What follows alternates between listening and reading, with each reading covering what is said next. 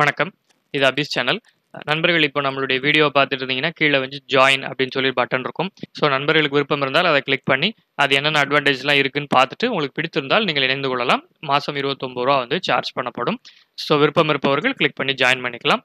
நம்ம இப்போ வீடியோக்குள்ள போலாம். இன்னைக்கு வந்து நம்ம முத்தூட் ஃபினான்ஸ் அந்த நிறுவனத்தை பத்தி பார்க்க போறோம். முத்தூட் ஃபினான்ஸ் வந்து பார்த்தீங்கன்னா, ஆரம்பத்துல வெறும் கோல்டு லோன் மட்டுமாக இருந்தது. இன்னைக்கு ஒரு என்பிஎஃப்சியாக மாறி நான் பேங்கிங் ஃபைனான்சியல் கார்ப்பரேஷனா மாறி பல வகைகளான கடன், அதாவது மணி மேனேஜ்மெண்ட்ல என்னென்ன மாதிரியான சர்வீசஸ்லாம் உண்டோ அந்த சர்வீசஸ்லாம் கொடுத்துட்டு இருக்காங்க. 1887ல கேரளால தொடங்கின ஒரு பிஸ்னஸ். 1939ல பார்த்தீங்க அப்படின்னு சொன்னா கோல்டு லோன் முதல்ல அவங்களுடைய அந்த மாதிரியான அந்த ட்ரேடிங் அந்த லோன் கொடுக்கக்கூடிய பிஸ்னஸ்ல கோல்டு லோனை 1939ல தொடங்குறாங்க. 2001 62 ஆண்டுகள் கழிச்சு பார்த்தீங்க அப்படின்னு சொன்னா ஆர்பிஐனுடைய லைசன்ஸ் கிடைக்குது. நான் பேங்கிங் ஃபைனான்சியல் கார்ப்பரேஷனாக நீங்கள் செயல்படலாம் அப்படிங்கிற லைசன்ஸ். 2004ல ஃபிட்ச் ரேட்டிங்ஸ்ங்கிறது ரொம்ப பிரபலமான ரேட்டிங் கம்பெனி. அவங்களுடைய ஹையஸ்ட் ரேட்டிங்கான F1 வந்துட்டு கிட்டத்தட்ட அவங்களுடைய ஷார்ட் டேர்ம் டெப்ட், அதாவது இந்த மாதிரி நிறுவனங்கள் என்பிஎஃப்சிஸ்க்குலாம் எப்படி பணம் வரும்னு உங்களுக்கு தெரிஞ்சிருக்கும். டெபாசிட்டும் வாங்குறது ரொம்ப குறைச்சலா இருக்கும். அதை தவிர டெப்ட் பாண்ட்ஸு பேப்பர்ஸ், கமர்ஷியல் பேப்பர்ஸு மற்ற வங்கிகள்லேருந்து கடன் வாங்கி தான் வெளியே இவங்க கடனுக்கு கொடுக்க முடியும். அந்த மாதிரி 200 மில்லியன், அதாவது 20 கோடி ரூபாய்களுக்கான கடனுக்கு இவங்களுடைய ரேட்டிங் வந்து ரொம்ப ஹையஸ்டாக இருந்தது. என்ன அர்த்தம்னா, இவங்க கிட்ட கடன் கொடுத்தோம்னா சரியான வட்டி திரும்ப கிடைத்து விடும். இவங்க லோன் கொடுத்தவங்கள்ட்ட இல்லை, இவங்களுக்கு லோன் கொடுத்தவங்களுக்கு சரியான வகையில் வட்டி திரும்ப வந்துடும் அப்படிங்கிற மாதிரியான ரேட்டிங். 2005ல் பார்த்தீங்கன்னா ரீட்டைல் லோன் அண்ட் டெபென்ச்சர் போர்ட்ஃபோலியோ, அதாவது இவங்களே டெபென்ச்சர் வெளியே கொடுக்குறாங்க. ரீட்டைல் லோன் அந்த இது மட்டும் கிட்டத்தட்ட 500 கோடி ரூபாய்களுக்கு 5 பில்லியனாக அது வந்துட்டு கூடியிருக்கு. 2007ல் பார்த்தீங்கன்னா ரீட்டைல் லோன், தனிநபர் கடன் இல்லையா, அது வந்து அந்த கோல்டு லோனாக இருக்கட்டும், அந்த மாதிரி சில்லறை வணிகத்துக்காக கொடுக்கப்பட்ட கடன் வந்து கிட்டத்தட்ட 1400 கோடி 14 பில்லியன் ரூபாய்களாக கூடியிருக்கு. ஸோ அந்த வகையில் பார்த்தீங்கன்னா ஒவ்வொரு ஆண்டும் கொஞ்சம் கொஞ்சமாக முன்னேறி 2019ஆம் நிதியாண்டில் மொத்தமாக இருக்கக்கூடியதில் 34,200 கோடி ரூபாய்களுக்கு இவங்க வந்து லோன் கொடுத்துருக்காங்க. இவங்களுடைய மொத்த கடன் கொடுத்த அந்த அசட்ஸ் வந்து அதாவது லோன் அசட்ஸ் அப்படிம்பாங்க, அது வந்து 34,200 கோடி ரூபாய்களுக்கு போயிருக்கு. ஸோ அதை தவிர பார்த்தீங்க அப்படின்னு சொன்னால் கிராஸ் ஆனுவல் இன்கம் வந்து கிட்டத்தட்ட 6,000 கோடி ரூபாய்களை வந்துட்டு தொட்டிருக்கு. 6,800 கோடி ரூபாய்களை தொட்டிருக்கு.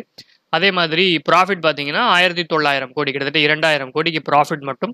Branch network 4,400. இது எல்லாத்தையுமே தனித்தனியாக பார்க்கலாம். இந்த இதில் வந்துட்டு முத்தூட் மணி லிமிடெடுங்கிறத ஹோலி ஓன் சப்சிடரியாக அப்படியே அக்வயர் பண்ணி வெஹிக்கிள் அண்ட் எக்யூப்மெண்ட் ஃபைனான்ஸுக்காக அந்த நிறுவனத்துக்காக அதை வந்து வாங்கியிருக்காங்க. ஸோ இது வந்து இவங்களுடைய ஒரு வரலாறு, இது இந்த நிறுவனத்தை பற்றி ஒரு புரிதல். இதை தவிர இன்னும் ஸ்பெசிஃபிக்கான சில டீட்டெயில்ஸ் பார்க்கலாம். இப்போ இவங்க வந்து 80 ஆண்டுகளாக இவங்களுடைய பிஸ்னஸ், அதாவது அந்த இது தொடங்கப்பட்டதுலேருந்து கோல்டு லோன் தொடங்கப்பட்டது 80 ஆண்டுகளாக நாங்கள் வந்துட்டு சக்ஸஸ்ஃபுல்லாக இருக்கோம் அப்படிங்கிறாங்க. 2 லட்சத்துக்கும் மேற்பட்ட கஸ்டமர்களை, கோல்டு லோனாக இருக்கட்டும் பல வகைப்பட்ட லோன் எல்லாம் சேர்த்து 2 லட்சம் கஸ்டமர்களுக்கு இவங்களுடைய சர்வீஸ் நடந்துட்டு இருக்கு. 8 மில்லியன் லோன் அக்கௌண்ட்ஸ் வந்துட்டு ஒவ்வொரு நாளும் இவங்க வந்துட்டு 2 லட்சம் கஸ்டமருக்கு 8 மில்லியன் லோன் அக்கௌண்ட்ஸ் வந்து சர்வீஸ் பண்ணுறாங்க. ஏற்கனவே நம்ம பார்த்த மாதிரி 4,480 பிரான்ச்சஸ் இருக்குது இந்தியாவில் மட்டும். இந்தியாவில் வந்து செமி அர்பன், அர்பன், ரூரல் எல்லாம் சேர்த்து 29 மாநிலங்களில் இருக்காங்க. 169 டன் கோல்டு இவங்க கிட்ட வந்து செக்யூரிட்டியாக கடனுக்கான ஒரு அடமானமாக வைக்கப்பட்டிருக்கு. இதனுடைய இம்பார்ட்டன்ஸை நம்ம பின்னாடி பார்க்கலாம்.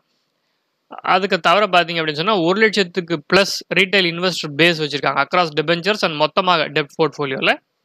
அது நம்ம ஏற்கனவே பார்த்த மாதிரி 34,000 கோடி ரூபாய்களுக்கான கடன் வந்து கொடுத்துருக்காங்க.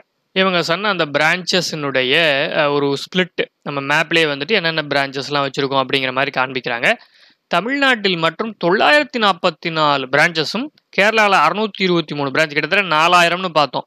ஸோ அந்த ஸ்பிளிட்டை பார்த்தீங்க அப்படின்னு சொன்னால் நல்லா உங்களுக்கு தெரியறது என்ன அப்படின்னா, சவுத்தில் மட்டும் 61% of the branch. So major revenue இவங்களுக்கு தெற்கிலிருந்து வருது. தெற்கில் வந்து கடன் வாங்கக்கூடிய திறனும் அதிகமாக இருக்கும். ஏன்னா நம்மளுடைய சவுத்து ஸ்டேட்ஸில் வந்துட்டு நார்த் வெஸ்ட், அதில் வந்துட்டு மகாராஷ்டிரா, வெஸ்ட் பெங்கால், குஜராத் தவிர்த்து ஜிடிபிக்கு கான்ட்ரிபியூட் பண்ணக்கூடிய மாநிலங்கள் வந்து கொஞ்சம் குறைச்சல். ஆனால் சவுத்தில் இருக்கக்கூடிய எல்லா மாநிலங்களுமே ஜிடிபிக்கு நல்ல அளவில் வந்துட்டு கான்ட்ரிபியூட் பண்ணிட்டு இருக்கு. தமிழ்நாடு வந்து டாப்ல இருக்கு, கர்நாடகாவும் இருக்கு.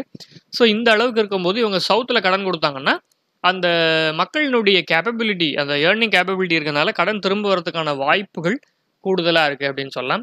நார்த்தில் 17 விழுக்காடும் வெஸ்ட்டில் 16 விழுக்காடு. இப்போ ஈஸ்ட்டில் அப்படின்னு சொல்லக்கூடிய இந்த வங்காளம் இந்த பக்கம் பார்த்தீங்க அப்படின்னு சொன்னால் வெஸ்ட் பெங்கால் இந்த ஏரியாவில் அஸ்ஸாம், பீகார், ஜார்க்கண்ட், ஒடிசா இதில் வந்துட்டு இவங்களுடைய பிரான்ச்சஸ் வந்து ரொம்ப குறைச்சலாக இருக்குது 6%. அது ஒரு வகையில் நல்ல விஷயம் தான். ஏன்னா அவங்களுடைய ஜிடிபிக்கு வெஸ்ட் பெங்கால் தவிர ஜிடிபிக்கு கான்ட்ரிபியூஷன் வந்து கொஞ்சம் குறைச்சல் தான். அதனால் லோன் கொடுக்கும்போது அது திரும்ப வரக்கூடிய வாய்ப்புகள் எப்படி இருக்கும் அப்படிங்கிறத பார்த்தா தான் தெரியும். இவங்களுடைய மேஜர் பிஸ்னஸ் வந்து கோல்டு லோன், தங்க நகை கடனாக இருந்தாலும் அதை தவிர இவங்களுடைய இது பார்த்தீங்கன்னா கோல்டு லோன் தவிர ஃபாரின் இன்வர்ட் மணி டிரான்ஸ்ஃபர், அதாவது வெளிநாட்டிலிருந்து அனுப்பக்கூடிய பணம் ஃபாரின் எக்ஸ்சேஞ்ச் செஞ்சு கொடுக்கறது, அதாவது வர்ற பணத்தை வந்து எக்ஸ்சேஞ்ச் ஆக்கி இந்திய பணத்தில் திரும்ப கொடுக்கறது, டொமஸ்டிக் மணி டிரான்ஸ்ஃபர் சர்வீசஸ் பண்ணுறாங்க, இன்ஸ்டன்ட் மணி டிரான்ஸ்ஃபர் சர்வீசஸ், இன்சூரன்ஸ் பண்ணுறாங்க.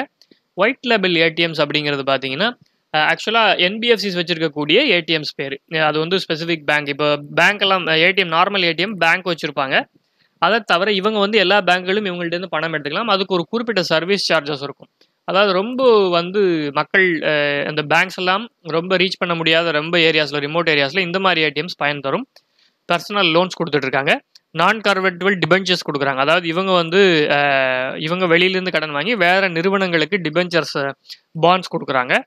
மைக்ரோ ஃபைனான்ஸுங்கிறது இது மாதிரி பெருங்கடன்கள் இல்லாமல் சின்ன சின்ன கடன்கள், ஹவுசிங் ஃபைனான்ஸ், வெஹிக்கிள் ஃபைனான்ஸ் இது ரெண்டுமே கொடுத்துட்ருக்காங்க. அதை தவிர விண்டு மில்ல பவர் ஜென்ரேஷன் பண்ணிட்டு இருக்காங்க. பிஸ்னஸ் லோன்ஸ் கொடுக்குறாங்க, கார்பரேட் லோன்ஸ் கொடுக்குறாங்க. இது எல்லாமே இவங்களுடைய சர்வீசஸ். இப்போ இந்த பிஸ்னஸஸை எந்த வகைகளில் இவங்களுடைய முத்தூட் ஃபைனான்ஸாக இருந்தாலும் பெல்ஸ்டார் இன்வெஸ்ட்மெண்ட் அப்படிங்கிற பேரில் மைக்ரோ ஃபைனான்ஸ் பண்ணிட்டு இருக்காங்க. Asset Asia finance பிஎல்சிங்கிறதுல diversified NBFC ஸ்ரீலங்காவில் இவங்களுடைய கடன் கொடுக்கக்கூடிய நிறுவனமாக அசட் ஏஷியா ஃபைனான்ஸ் பிஎல்சி அப்படின்னு இருக்கு. முத்தூட் ஹோம் ஃபைனான்ஸுங்கிறது ஹவுசிங் ஃபைனான்ஸ் கொடுத்துட்டு இருக்கு. முத்தூட் மணி லிமிடெட் அப்படிங்கிறது வெஹிக்கிள் லோன்ஸ் கொடுத்துட்டு இருக்கு. Muthoot insurance brokers insurance broking பண்ணிட்டு இருக்காங்க. இப்போ அவங்களுடைய split up of the subsidiaries பார்த்தோம். அதில் எங்கெங்கெல்லாம் வந்துட்டு லோன்ஸ் கொடுத்துருக்காங்க அப்படிங்கிறத பார்த்தோம்னா முத்தூட் ஃபைனான்ஸுங்கிற பேரில் மெஜாரிட்டி கோல்டு லோன் தான். அதுதான் வந்துட்டு 34,000 கோடி ரூபாய்களுக்கான கடன்கள் வந்து அதன் மூலமாக தான் கொடுக்கப்பட்டிருக்கு. அது பார்த்தீங்கன்னா எவ்வளோ பெரிய அந்த ஒரு ப்ரௌன் கலரில் இருக்கு இல்லையா, அது எவ்வளோ பெரிய ஒரு சர்க்கிளில் எவ்வளோ பெரிய ஒரு பர்சன்டேஜை பிடிச்சிருக்கு பாருங்க. கிட்டத்தட்ட 90-95 விழுக்காடு பர்சன்டேஜாக அதுதான் பிடிச்சிருக்கு. அதை தவிர ஹோம் ஃபைனான்ஸ் வந்து அடுத்ததாக இருக்குது. ஹவுசிங் லோன்ஸ் வந்து 1900 கோடியும், பெல்ஸ்டார் நம்ம மேலே பார்த்தோம் அது வந்து 1700 கோடியும், ஏஷியா அசட் அந்த ஸ்ரீலங்காவில் கூடிய 497, முத்தூட் மணிலிருந்து 310 கோடி. இதுதான் மேஜராக வந்துட்டு இருக்கு. அதே மாதிரி அதனுடைய பர்சன்டேஜ் அப்படியே இதுக்கும் அப்ளிகபிளாக ஆகுது. அதாவது ப்ராஃபிட் ஆஃப்டர் டாக்ஸ்லையும் இவங்களுடைய மெஜாரிட்டி பர்சன்டேஜ் வந்து இதில் தான் இருக்குது. 1900 கோடி ரூபாய்களுக்கு வந்துட்டு முத்தூட் ஃபைனான்ஸ்லேருந்து தான் வருது. மற்றதெல்லாம் வந்துட்டு ஓரளவுக்கு மேஜர் அமௌண்ட்டாக தான் இருக்குது. 72 கோடி ரூபாய்கள் பெல்ஸ்டாருக்கு இருக்குது. ஹோம் ஃபைனான்ஸ்லேருந்து 36 கோடி ரூபாய்கள் வருது. ஸோ எப்படி பார்த்தாலும் கோல்டு லோன் இவங்களுடைய ஃப்ளாக்ஷிப் பிஸ்னஸ். இப்போ அடுத்ததாக இவங்களுடைய ஷேர் ஹோல்டிங் பேட்டர்ன் பார்த்தோம் அப்படின்னு சொன்னால் 73 விழுக்காடு வந்து ப்ரமோட்டர்ஸ் அண்ட் ரிலேட்டிவ்ஸ் வச்சிருக்கிறது நிறுவனத்துக்கு ஒரு நல்ல விஷயம். எப்போவுமே நம்ம பார்க்கும்போது ப்ரமோட்டர்ஸ் அதிகமாக வச்சுருந்தாங்கன்னு சொன்னால் அது ஒரு குடும்ப வியாபாரம் மாதிரி செஞ்சு அதை ஒழுங்கான முறையில் நடக்கணும். ஏன்னா அவங்களுடைய மெயினான வருமானமே அதுலேருந்து வரும்பொழுது ஒழுங்காக நடத்துவாங்க அப்படிங்கிற ஒரு நம்பிக்கை நமக்கு ஏற்படும்.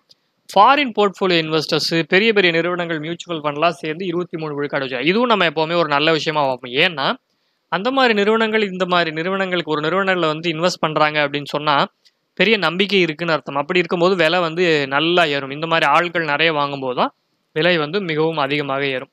இப்போ இவங்களுடைய ஃபண்டிங் எங்கேருந்து இவங்களுடைய கடன் கொடுக்கறதுக்கான பணம் வந்திருக்கு அப்படின்னு பார்த்தீங்கன்னா வெளியிலிருந்து பேங்க்ல இருந்தும் வேறு ஃபைனான்சியல் இன்ஸ்டியூஷன்லேருந்து வாங்கியிருக்கக்கூடிய கடன் தான் 50 விழுக்காடு இருக்குது. அதை தவிர பேப்பர்ஸ், பாண்ட்ஸ் மூலமாக 30%, கமர்ஷியல் பேப்பர்ஸ் மூலமாக 18%, அதர் லோன்ஸ் அண்ட் சப்பார்டினேட்டட் டெப்ட் ரொம்ப குறைச்சலாக தான் வாங்கி வச்சுருக்காங்க. ஒரு விஷயம் வந்து டெபாசிட்டுங்கிறது லிட்ரலி ரொம்ப குறைச்சலாக தான் இருக்குது. அது ஒரு கவனிக்க வேண்டிய விஷயம். அடுத்ததாக இவங்க கடன் வாங்கின எல்லா பேப்பர்ஸையும், அதாவது எல்லா விதமான வழிகளுக்கும், அது ஷார்ட் டேர்மாக இருந்தாலும் சரி, லாங் டேர்மாக இருந்தாலும் சரி, இந்தியாவில் இருக்கக்கூடிய ரேட்டிங் நிறுவனங்களான கிரெசிலும் ஐசிஆர்ஐ இந்த இரண்டும் வந்து பார்த்தீங்க அப்படின்னு சொன்னால் கிட்டத்தட்ட இருக்கிறதுலே அதிகமான ரேட்டிங் கொடுத்துருக்காங்க. இவங்க கிட்ட கடன் கொடுத்தோம் அப்படின்னு சொன்னால் இவங்க வந்து வெளியே தான் கடனுக்கு விட போகிறாங்க. பட் இவங்களுக்கு கடன் கொடுக்கக்கூடிய நிறுவனங்கள் கொடுத்தால் அதற்கு ரிட்டர்ன் வர்றது வந்துட்டு ஹைலி ஸ்டேபிள், ரொம்ப ரொம்ப ரொம்ப ஹை ரேட்டிங் அப்படிங்கிற மாதிரி இவங்க கொடுத்துருக்காங்க 2018-19 முடிவின் படி. ஸோ அந்த வகையில் அதுவும் ஒரு நல்ல விஷயம். ஏன்னா இவங்களால கடனை திரும்ப செலுத்த முடியுதுன்னா இவங்க கொடுத்த கடனும் ஒழுங்கான முறையில் சர்வீஸ் ஆகி பணம் வந்துகிட்டு இருக்கு அப்படிங்கிறது பொருள். ஸோ அடுத்ததாக இவங்களுடைய ஃபைனான்ஷியல்ஸில் எது பார்த்தோம்னா ஏற்கனவே நம்ம பார்த்த மாதிரி கோல்டு லோன் போர்ட்ஃபோலியோ தான் இருக்கிறதுலே அதிகமாக இருக்குது. ரெவன்யூ வந்துட்டு தொடர்ந்து இன்க்ரீஸ் ஆகிட்டு வந்திருக்கு. அதே மாதிரி கோல்டு லோன் போர்ட்ஃபோலியோவும் இன்க்ரீஸ் ஆகிட்டே வந்திருக்கு. அது ஒரு நல்ல விஷயம் தான். ஏன்னா ஒரு அண்டர்லைங் அசட்டுக்கு கடன் கொடுக்கறது நல்ல விஷயம். நெட் ஒர்த்தும் பார்த்தீங்கன்னா கூட்டிகிட்டே வந்திருக்கு. Average loan gold loan per branch அதுவும் கூட்டிகிட்டே வந்திருக்கு. மெயினா ஒரு விஷயம் நம்ம ஏற்கனவே பார்த்தோம். 169 டன் கோல்டு வச்சிருக்காங்க. அத வந்து பின்னாடி அது என்னன்றது இம்பார்ட்டன்ஸா பார்க்கலாம். அதுவும் கூடிக்கிட்டே வந்திருக்கு. ப்ராஃபிட்டும் கூடிக்கிட்டே வந்திருக்கு. ஸோ நிறுவனம் ஒரு நல்ல ஒரு விஷயமா, ஒரு நல்ல ஒரு பொசிஷன்ல இருக்கு. இப்போ அதர் ரேஷியோஸ் பார்த்தோம் அப்படின்னு சொன்னா, எர்னிங்ஸ் பெர் ஷேரும் வந்துட்டு ரூ. 16 5 வருடங்களுக்கு இருந்தது முன்னாடி இருந்தது வந்து கிட்டத்தட்ட 3 மடங்கு கூடி ரூ. 49 வந்து வந்திருக்கு. அதுவும் ஒரு நல்ல விஷயம். கேபிட்டல் அடக்விசி நல்லா மெயின்டைன் பண்றாங்க. என்பிஏ குறைந்து கொண்டு வந்திருக்கு. அது 1.69 இருந்தது. 2017, 18ல கூடி இடையில இறங்கியிருக்கு. பட் 2% அப்படிங்கிறதே நமக்கு வந்து அவ்வளவு ஒரு அலார்மிங்கான சிச்சுவேஷன் இல்லைனாலும், நம்ம ஒரு வேல்யூ இன்வெஸ்டரா அதை நம்ம கொஞ்சம் கவனமா தொடர்ந்து ட்ராக் பண்ண வேண்டிய தேவை ஏற்படும். ஸோ 10 இயர் பெர்ஃபார்மன்ஸ் பார்த்தோம்னாலும் நல்ல ஒரு growth இருந்திருக்கு. ரெவென்யூவும் கூடியிருக்கு. அதே நேரத்தில் டோட்டல் நம்பர் ஆஃப் பிரான்ச்சஸும் கூடிக்கிட்டே வந்திருக்கு. அதே நேரத்தில் ப்ராஃபிட் ஆஃப்டர் டாக்ஸும் கூட்டிகிட்டே வந்திருக்கு. டோட்டலி ஃபைனான்ஷியலி கம்பெனியுடைய நிறுவனமானது நல்லா நடந்துட்டு வந்திருக்கு. அதாவது லாஸ் காண்பிக்கல. இப்போ போதுமான அளவு கம்பெனியை பற்றி அலசிட்டோம். அதனுடைய ஃபைனான்ஷியல் ஸ்டெபிலிட்டிலாம் பார்த்துட்டோம். வேல்யூவேஷன் போகலாம். இன்னைக்கு தேதிக்கு முத்தூட் ஃபைனான்ஸில் 40 கோடி பங்குகள் இருக்கு. அதனுடைய தற்போதைய விலை ரூ. 781. ஸோ மொத்தமாக டோட்டல் மார்க்கெட் கேபிட்டலைசேஷன் வந்து 31,276 கோடி ரூபாய்கள். கம்பெனியுடைய வேல்யூவேஷன் பார்த்தீங்க அப்படின்னா ஆவரேஜாக 7,500 கோடி சம்பாதிக்குது. எக்ஸ்பென்ஸாக 4,300 கோடி ரூபாய்கள் போயிடுது. இப்போ டாக்ஸ் எல்லாம் போக பார்த்தோம் அப்படின்னு சொன்னால் கையில் வந்துட்டு நெட் இன்கமாக 2,147 கோடி ரூபாய்கள் வரைக்கும் வருமானம் சம்பாதிக்குது. கையில் கேஷ் அசட்ஸ் வந்து ஒரு 2,500 கோடி, பேங்க் பேலன்ஸாக ஒரு 197, இன்வெஸ்ட்மெண்ட் ஒரு 211 கோடி. ஸோ மொத்தமாக பார்த்தீங்க அப்படின்னு சொன்னால் கிட்டத்தட்ட ஒரு 2,400 கோடி ரூபாய்கள் வந்து கையில் ஃபைனான்ஷியல் அசட்ஸாக வச்சுருக்காங்க. இப்போ நம்மளுடைய next part, main part, borrowings, வெளியே வாங்கியிருக்கக்கூடிய கடன்கள். ஸோ அது எவ்வளோ இருக்குது அப்படின்னு பார்த்தீங்கன்னா, பாரோயிங்ஸ் வெளியே டெப்ட் செக்யூரிட்டின்னு சொல்லி வெளியே வந்து வாங்கினது, அதாவது பாண்ட்ஸ் மூலமாக ரைஸ் பண்ண பணமாக ஒரு 8,000 கோடி. அதை தவிர வெளியே வாங்கியிருக்கக்கூடிய கடன்களாக ஒரு 21,000 கோடி, டெபாசிட்ஸ் ஒரு 261 கோடி வச்சுருக்காங்க. அது தவிர சபார்டினேட் டெப்ட்ஸ் இதெல்லாம் கொஞ்சம் கொஞ்சம் வச்சுருக்காங்க. அது எல்லாத்தையும் சேர்த்தோம் அப்படின்னு சொன்னால் கிட்டத்தட்ட ஒரு 30 கோடி ரூபாய்கள் வரைக்கும் வெளியிலிருந்து பணம் திரட்டப்பட்டிருக்கு. அதில் நம்ம ஒரு 5, அது நம்ம என்ன பர்சன்டேஜ் வைப்போம்னா, வழக்கமாக 5% வரல அப்படின்னு வச்சோம்னா அந்த பணத்துக்கு நம்ம கொடுக்க வேண்டியது வந்து 1,490 கோடியாக இருக்கும். நான் பெர்ஃபார்மிங் அசட்ஸ் 38,000 கோடி ரூபாய்களுக்கான கடன் வெளியே கொடுக்கப்பட்டிருக்கு. அதில் 7% வரல அப்படின்னு அசியூம் பண்ணிக்கலாம். டெபாசிட்ஸ் வந்துட்டு இருக்கிறத தூக்கிட்டாங்க அப்படின்னா ஒரு 5% தூக்கிடுவாங்கன்னு நினச்சோம்னா அது ஒரு 13 கோடி ரூபாய் போயிடும். அந்த வகையில் பார்த்தோம்னா கம்பெனியோட மதிப்பு 670 ரூபாய் தான் காமிக்குது. இப்போ நம்ம வச்சிருக்கிற 781 ரூபாய் நம்ம பார்க்கறதுல 670 ரூபாய்ன்றது அது வேல்யூக்கு வந்துட்டு அதோ அதிக ப்ரைஸ் வைக்கிற மாதிரி நமக்கு தெரியுது. முக்கியமாக வந்து பார்க்க வேண்டியது, நம்ம அந்த 669 டன் கோல்டெல்லாம் வச்சுருக்காங்கன்னு பார்த்தோம். இவங்களுடைய லோன் போர்ட்ஃபோலியோவில் பார்த்தீங்க அப்படின்னு சொன்னால், ஸோ இப்போ வச்சுக்கக்கூடிய 35,000 கோடி ரூபாய்கள் வந்துட்டு கோல்டு லோனில் தான் வச்சுருக்காங்க. 38,000 கோடி ரூபாய் லோனில் 35,000 கோடி ரூபாய் 90-95 விழுக்காடு வந்து கோல்டு லோனுக்கு தான் கொடுத்துருக்காங்க. அதற்காக அவங்க வாங்கி வைத்திருக்கக்கூடிய செக்யூரிட்டி தான் 169 டன் கோல்டு. இப்போ நான் என்ன பண்ணுறேன், அது வந்துட்டு அட் த ப்ரைஸ் பார்த்துருப்பாங்க.